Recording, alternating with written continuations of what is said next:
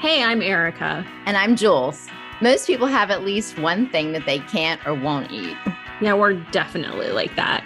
We started this podcast to talk about the gluten-free food industry, like new products and some of the stories behind your favorite brands, and living life with a specialty diet, and also some important healthcare topics. Since we're basically both broken inside. You had me at eat.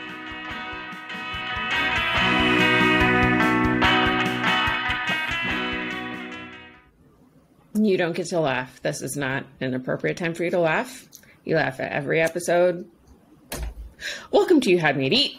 Jules is silently laughing. Look, she's still in her sling, everybody, but no boot. No boot. No boot. Out of the boot. I'm officially out of the boot. Yay. She's graduated, and we are keeping her in our thoughts and prayers. Jules. It's because of all of your thoughts and prayers that I'm out of the boot. So thank you, everyone, for your thoughts and prayers. So nice of you all to think of Jules and her food. Thank you. So yeah, and your hair looks great. I don't know who's been washing it, but it looks phenomenal.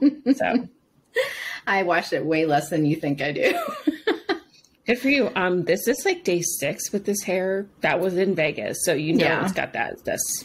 Like the casino smoke in it, and I'm just like, whatever. It. Yeah. But see, you are blessed with 2 arms, and so you can put it in the messy bun. So I do have 2 arms.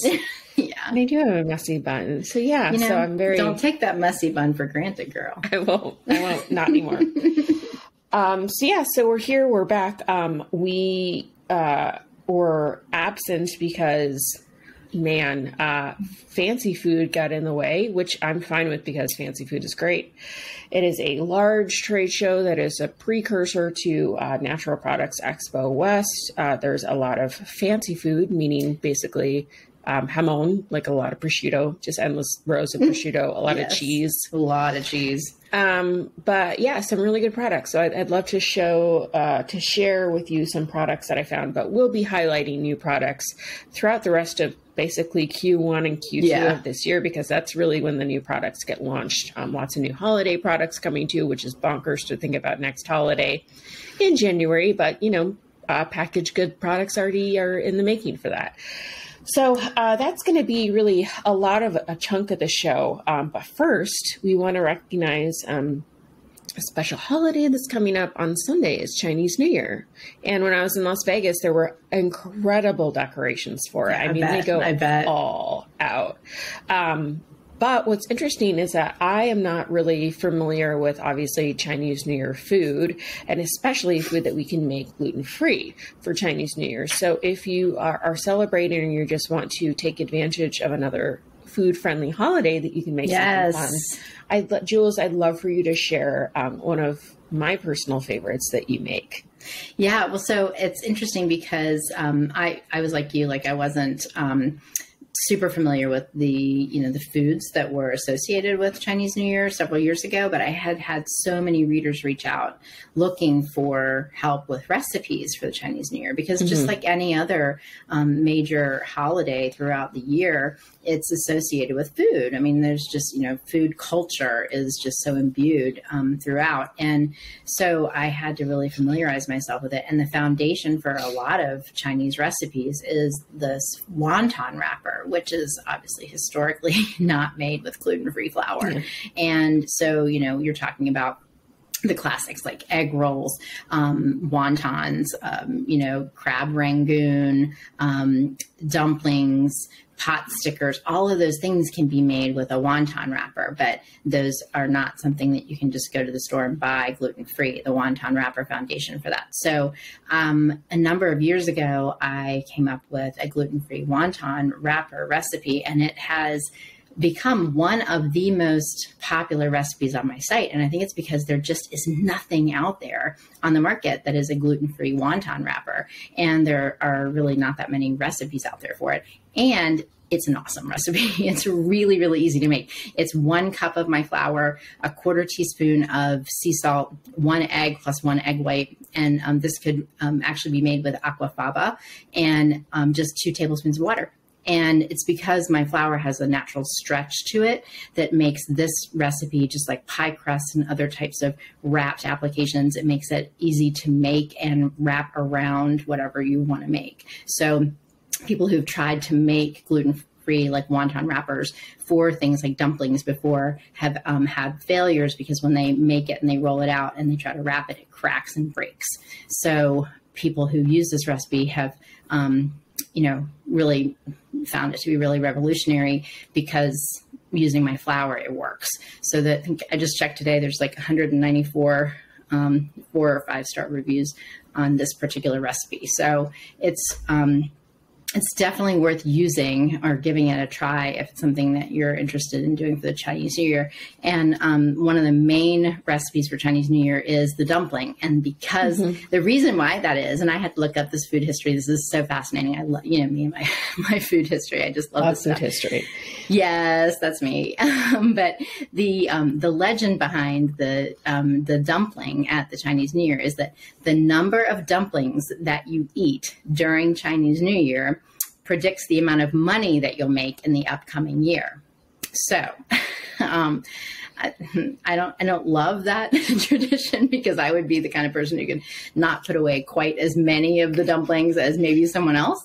But I guess if you're into that, you're going to want to make maybe smaller dumplings, then you can eat more. But you can fill the dumplings with whatever you want. Traditionally, they're most often filled with pork, but the recipe on my website for dumplings is a vegetable dumpling filling, and you can really kind of fill it with whatever you want to. But it is a very popular recipe. So impressed.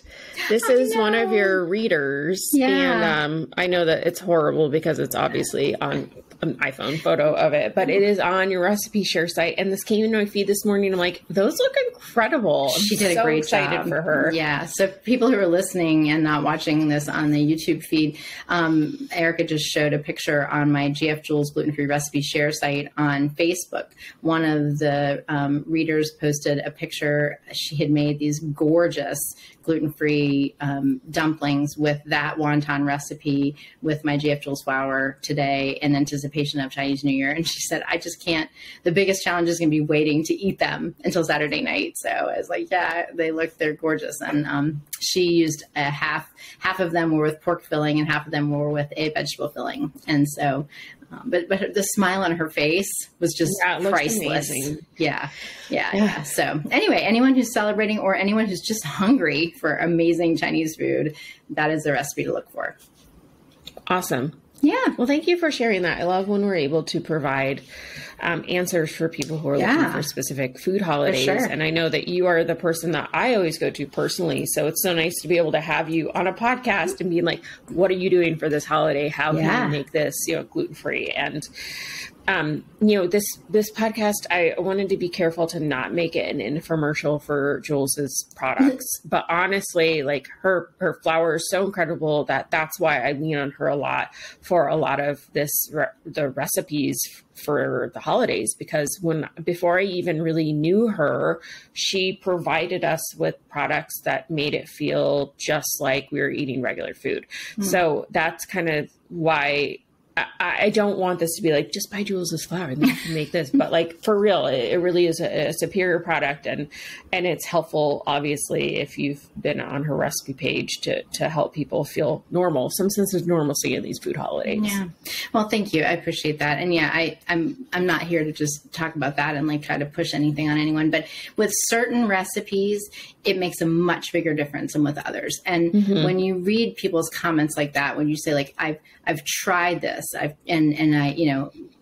doesn't work and I've given up or whatever. And then we're here to provide encouragement, and we just want people to not give up and to not think, my gluten-free life is over, or I can't have this certain tradition or this certain recipe or a moment back in my life that I used to treasure with my family, or, a traditional, a food holiday, or, something like that.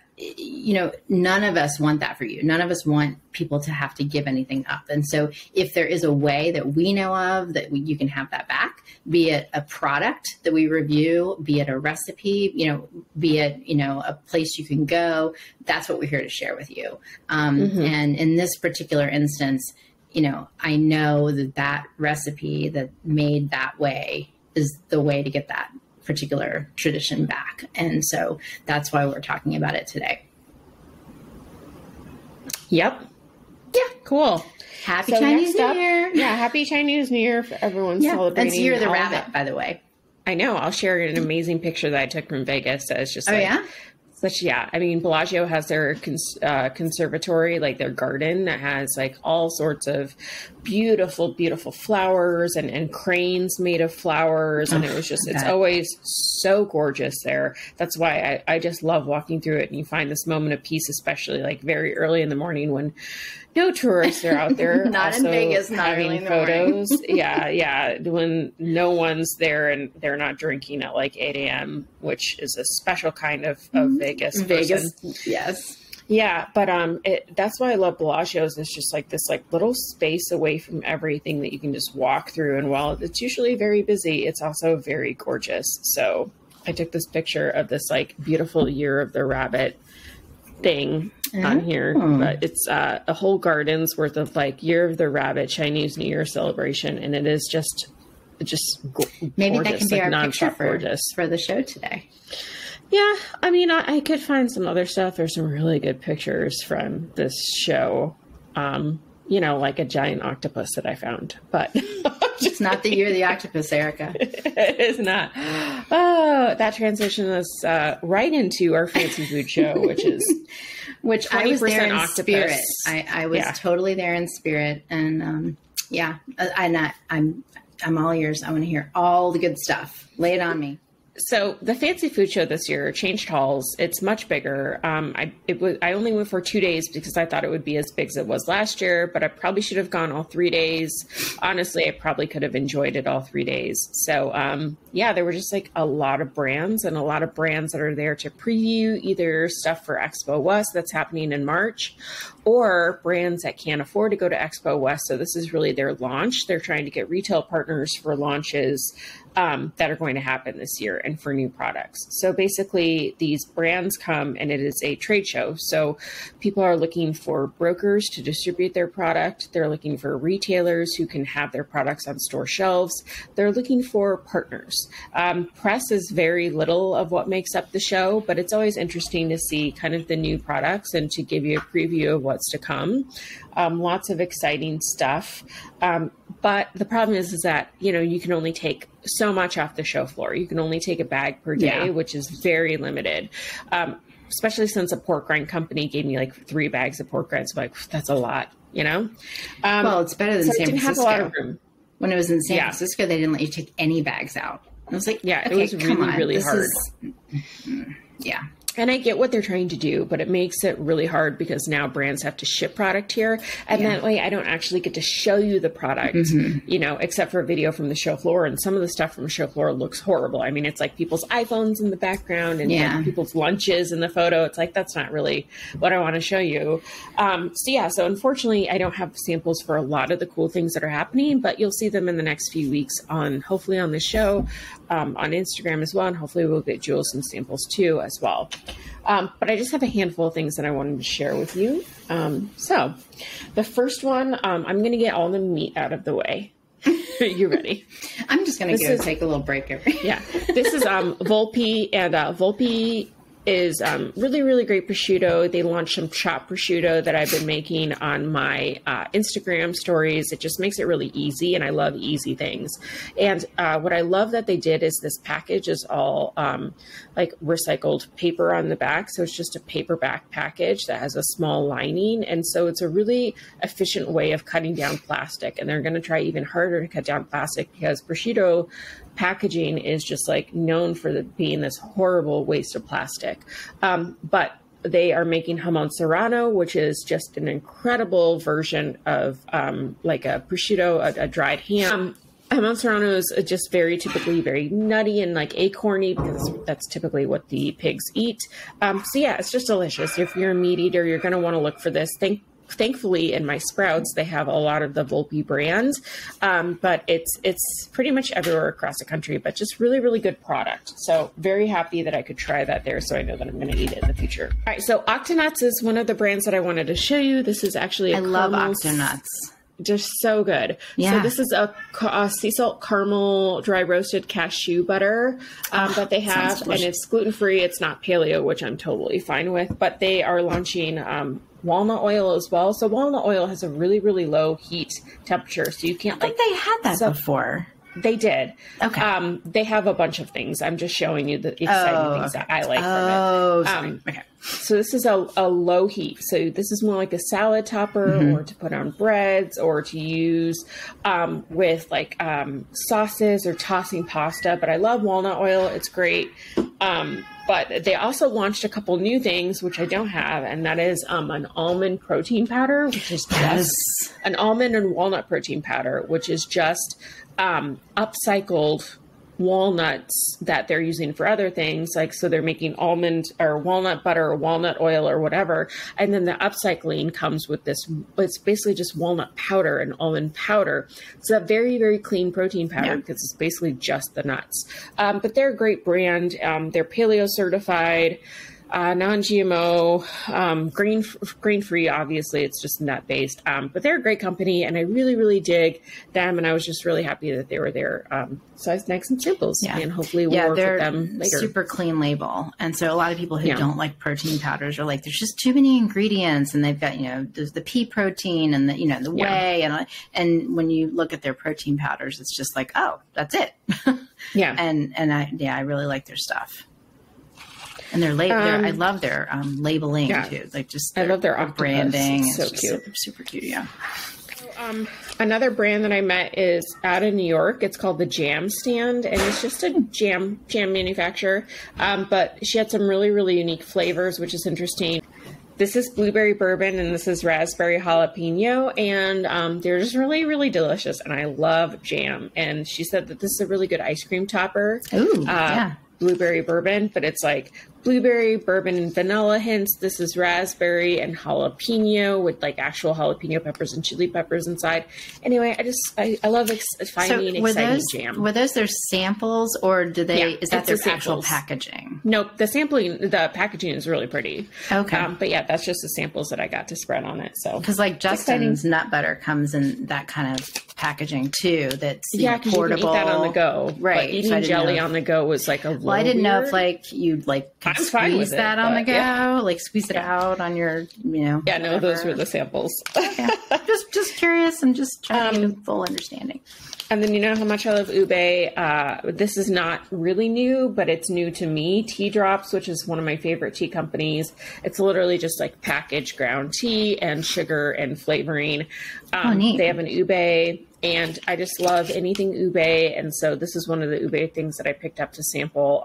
But she just did a redesign on her product, totally new.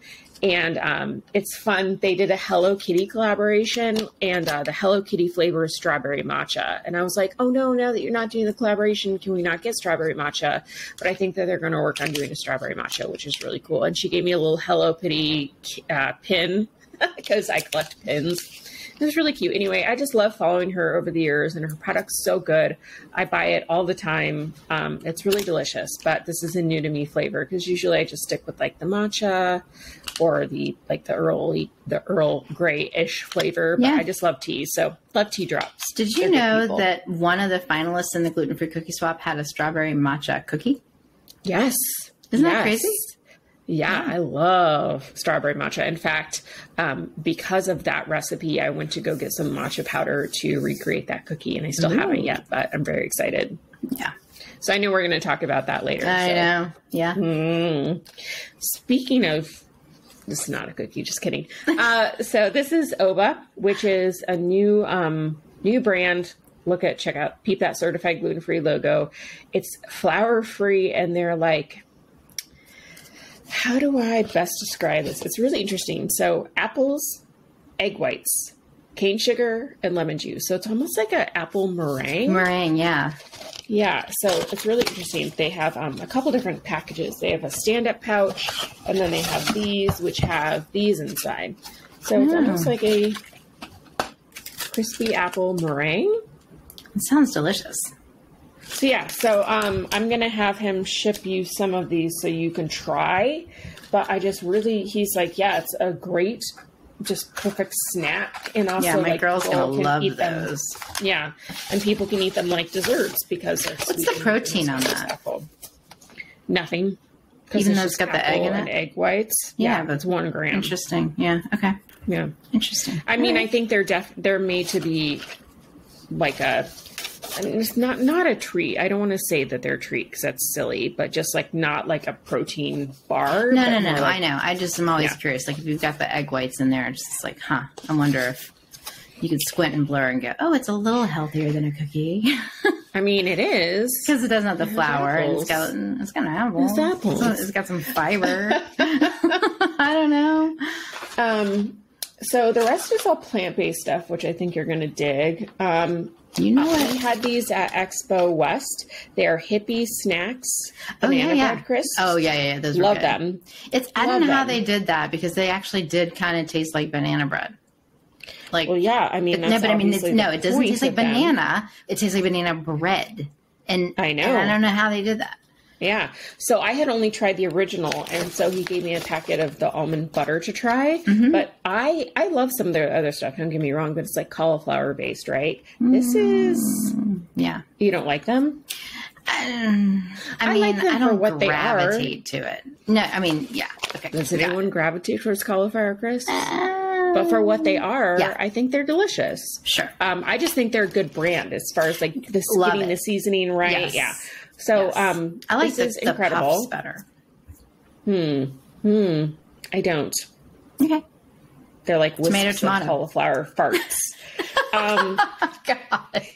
Now I don't like them anymore. Thank you. Now you shouldn't. Just ruined it. You're welcome. So anyway, these are delicious. The banana bread crisps, they have them in original chocolate and almond butter. And so I'm finally getting to try the almond butter one.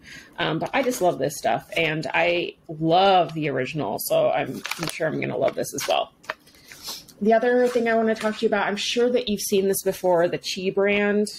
Saw it all over your Instagram. Sasha Inchi seeds, so healthy, as their protein, and it's a pork alternative, which is a little interesting. But they have original Italian herb, chorizo, and maple sage. So like breakfast. Did you like taste it? Yeah, and is it like pulled pork? Is that the texture? It's like what is it like? It's ground pork. So like the Taco Bell style ground pork. And it's like really chunky ground pork. So is it like jackfruit kind of a texture? No. It's more walnut seedy texture. Oh, okay. Got it. And I dug it. And I think that it could be a good replacement for people who are attempting something else. It is not a spot on for pork flavor. It's got different texture, and I think that you can easily add the sauces like the Italian herb. I think you could replace meatballs easily. I think just having it in a pork taco, if you know that you're like, wait, this isn't pork. Sure. But the idea of it is really great, and it's a frozen product, and it's just such great protein and really good for you. Yeah. Does it absorb the flavors like tofu does? Yes. Okay. Yes, but this already is flavored. Okay. So like that's why they have the different ones. It's like this is lightly seasoned for whatever you want to do, but like the Italian great for meatballs, and the chorizo is what I had for like tacos. But I really dug it, and I think that it's such a good high protein paleo snack that if you want to replace meat, it's awesome. So and they're good people too, which is nice. The other always thing, helpful. Yeah. Because if you're jerks to me on the show floor, not I hate interested. that. And then I'm like, I really don't want to support your product. Yeah. This is super cool. I thought you'd really like this. It's called VEGG, VEGG. Mm-hmm. And they are out of New York. And they are vegan egg replacers, but for specific things. So they have 4 varieties. One is for baking. One is just an egg yolk replacer. One is just for French toast. And then there's another one that I think is like a whole egg, so that's for a scramble. Super cool. All powders. Yeah, and I thought that you'd like this because, you know, as you know, you have different parts of the egg that do different things well. Yes. So if you're only looking for yolk, this is a great replacer. If you're looking for French toast, which is how I use egg replacer, some of the egg replacers are horrible. Yeah. This, I'm really interested to try because it's made specifically for that. So, what is it made from? That fake egg stuff. So basically either... so this is, they're all fake I'm eggs. sorry, I'm holding up the vegan egg yolk, vegan egg yolk from Bag. It's fortified nutritional yeast flakes, dry yeast, sodium alginate, and Indian black sea salt. So it's a lot of like what the Just Egg is. Yes. And then this is soy protein isolate, probably to help coat the bread. And that one is which one? And then again, the fortified That's the French yeast. toast This is one? the French toast one. Sure. Yes. So again, each of these have something very different as far as what you should use them for. I think I have maybe 2 other ones that have different ingredients as well, but I do love that they're like these single serve packets. It's really, really interesting and idea. Resealable and shelf stable. And he said that that's one of the selling points for his. Yeah, because I have like the Vor Aquafaba powdered one, and it's also resealable, right? But I have a real problem with that one because, I mean, it's pricey, but it's worth it if it works, right? But every time I reseal the canister, it doesn't seem to keep the moisture out. And that thing gets like cement, and you cannot keep using it because it just gets rock hard. And I mean, I'm literally like banging it on the counter. Like you cannot get the stuff out anymore because it just and you can't do that with your arm. I cannot do that with my arm anymore. Again, I had 2 good arms when I was trying to use this thing, and it's just not usable. So not so good. So I would definitely be interested in using that and giving it. This might be a good. Because I have that huge article on my site about vegan egg replacers, and I have each one what each one is good for. So that's an awesome product to add to. Yeah, so I'm going to have him send you some, and then you can test it because I know that you're going to do pretty good with testing. I had another product that I want to share, but I'm looking at the ingredients, and guess what it is? Guess what the suspicious ingredient is on this product? Oh, there are so many. I have no idea which one you're going to call out now. Oats. Oh, okay. I met with this woman and she was really super sweet, and she has like this amazing gluten-free vegan snack mix, and I'm like, cool. And then I was looking on the back and I'm like, oh, naturally gluten-free, blah, blah, blah. I was so excited, and then I got them back home and I'm like, because on the sample there are no ingredients. So I had to like look on the website. I'm like, mother trucker. So then I'm like, cool. Well, that sucks. Because half these people have no clue that this is a suspect ingredient. They really don't. They have because no idea. if you're not certified, like that means that I know that you have no idea what's going in your product. So now I'm really bummed out because I was so excited about this to share with you. It's a set of mixes that I think are just the most incredible snack mixes that I think would be so good. And then I'm like, and it's because oat flour is awesome. It works so well. So no wonder she was wanting to use it in her product. Cool. Oh well. So I mean, there are a ton more things, and I'm adding to my Instagram stories every day at Celiac and the Beast on Instagram. And obviously, as more product samples come in, because again, we can't take a lot off the show floor for this particular show, we will be showcasing them on future episodes as well, especially when we get more samples off to Jules. Well, thank you for that enlightening highlight reel there. That was really exciting. I'm excited to get to sample some of those, but those are some great finds you have. Well, thanks. It's almost like I was there. Kind of. Okay, but not. You were. So before we wrap up for the day, I would love to hear about how the Gluten-Free Cookie Swap went for you. Oh, yes. The Gluten-Free Cookie Swap. Such fun. We wrapped it up last week with the big taste test. So if you recall what happened. So jealous. I was so jealous I wasn't there. Well, you were getting hungover at the fancy foods. So that was You had to do your Wasn't part. that I know, I was teasing you, but so the way the cookie swap works is that people submit their cookie recipes at the Gluten-Free Cookie Swap page, and people vote on their recipes, and the top 10 vote getters then submit their cookies by mailing in 24 of their delicious cookies to me at a certain date. And I had 15 or 16 different taste testers. The judges would come, and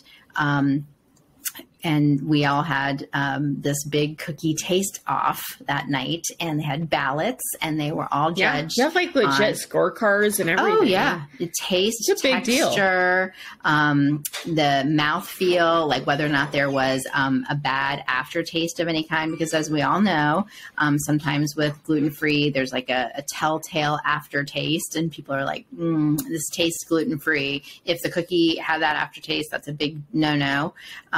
And also appearance of the cookie. It has to, have a nice appearance. Yeah. And so these cookies all had to, be judged 1 to 5 in order, by each of these judges. And it takes a while because they all had to go through and taste all of the cookies. And I mean, it sounds funny, like people are like, "Oh, tough job" or whatever. But it is kind of hard to be like, which cookie's best and worst and, whatever. And I counsel them too. I'm like, you guys might not be a big fan of chocolate, or chocolate might be your favorite or whatever, but just because you don't love chocolate doesn't mean that you ding this cookie. You have to rate the cookie, based upon all of these things. So anyway, it was a lot of fun to see people trying to struggle through this, and and they have a lot of angst about it because they know this is really important. I mean, there are thousands of dollars of prizes up for grabs. I mean, Zojirushi and Pasha and Words with Boards and Sweeta Polita, all of those and things. Emile Henri. I mean, of course, and gfJules. There were a lot of prizes up for grabs. So these people who were submitting their recipes, were taking it seriously. So we took it seriously as well. So the top 3 vote getters, in the ballots, the first place was Candy Cane Cookie Bars from Jill Sims. They were so good. And by the way, I didn't vote, so I got to just sit back and watch people struggle with the ballots. But I know. But you got to taste them all, so that's all that matters, I did. Honestly. So jealous. I know. The second place was Cranberry Orange Cookies, which was a really lovely combination. If you I haven't. love that combo. I made cranberry orange scones. Oh my God, that's so good. Yeah. But I never thought about putting it in a cookie. It was a really, really smart choice. And that was from Marcy Butler. And the third place was a turtle thumbprint cookie from Jennifer Woods. And it was a beautiful cookie, the presentation, and that was really pretty. Yeah, it looked really nice. Yeah. But I mean, they were all, and the difference between the third place and the fourth place was literally, like less than a handful of votes. I mean, even the cat liked it. So, it was just amazing. Yeah. So, he's mad the fourth place didn't win. Yeah, it was rough. It was a tuna cookie. It was a tuna cookie, and the cat's like, "Why didn't the tuna cookie win?" I know, right? But yeah, so it was great. All the prizes are being sent out now, and so you're probably going to see on social media when the people start receiving their prizes. So jealous. I know. Some of these prizes I wanted to receive the prizes myself. The sprinkles. I want the nonstop, just sprinkles, just like I want to bathe. Who doesn't want sprinkles? Like hundreds of dollars of gluten-free sprinkles? Yeah. Yeah, I know. I'm like, why did I not enter this contest? But it's seriously, it was a lot of fun, and I cannot thank the sponsors enough, because that's what makes the contest even more fun. Do you want to run through the sponsors? Do we want to give them all like? Yeah, totally. Again, so ever since I've been doing this is the 10th year that we've done this, and Zojirushi has been a sponsor every single year. Love them. I know Zojirushi is amazing. And then Pasha gave a year's worth of organic gluten-free vegan chocolate. Yeah. You should like tuna. chocolate. You cannot eat chocolate. And tuna, I know. Words with Boards, and I love their boards. And oh my God, I love our board. I know you got your Words with Boards. You've had me at Eat Board. The hand carved. Those are just the gorgeous boards. And Emile Henri. Those just beautiful bakers, and of course the Sweet Polita sprinkles. And they're a new sponsor this year, which is really great. Yeah. And then my company gfJules, so people get to have some fun stuff to bake with. So like I said, thousands of dollars in prizes, and then the other folks who got were made a finalist but unfortunately didn't make it to the top 3, all got gift certificates to gfJules. So I just wanted to thank them for participating. Well, I feel bad. I want everybody to win. That you do every year. I know. It's such a fun thing that you do every year. And I just love it. One year I would like to be like, I want to be there and I want to like choose the winner. Let's make it happen. Let's make it happen. Yeah. And let's do a live video with them. Like, congratulations. Yeah, we should. Publishers Clearinghouse. Yeah, I know. Cool. We always get around like this, like this Price Waterhouse Cooper like announcement, like that. All the ballots are like out there and everything. Congratulations! So it's been checked and double checked, but it's cool. good. So where can people see the recipes? Yeah. Good point. Thank you for making that.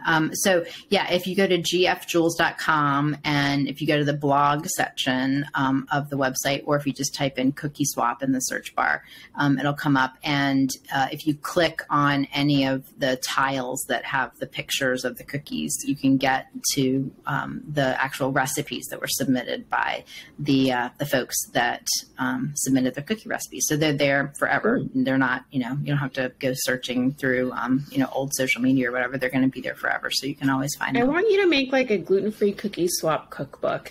Where it's just I've thought about that. Cookie swap entries over the years, and it'll be like that Betty Crocker, that old school Betty Crocker blue ribbon cooking cookbook. Yeah, I swear, I think it'd be so cool. Yeah. A publisher actually approached me a few years ago about making a gluten-free cookie swap cookbook once. So I thought about it, but it's a lot of work making cookbooks.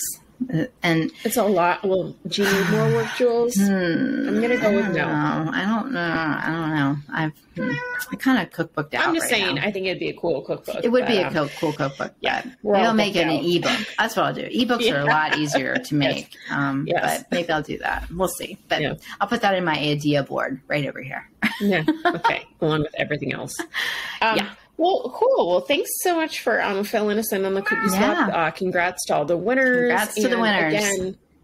Again, you can find those recipes. We'll put it in the liner notes along with some of the links to the products that we talked about. And then obviously we will be showcasing even more products in the future. So Happy New Year, everyone, as well. Happy Chinese New Year for everyone celebrating. Happy New Year. All right. Thanks for joining us for another episode of You Had Me at Eat.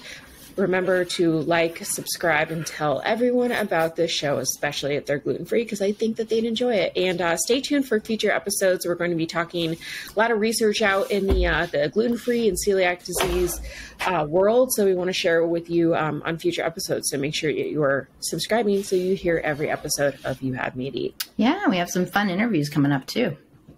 Yes, some super cool interviews coming up with some cool people. So stay tuned. Talk to you soon.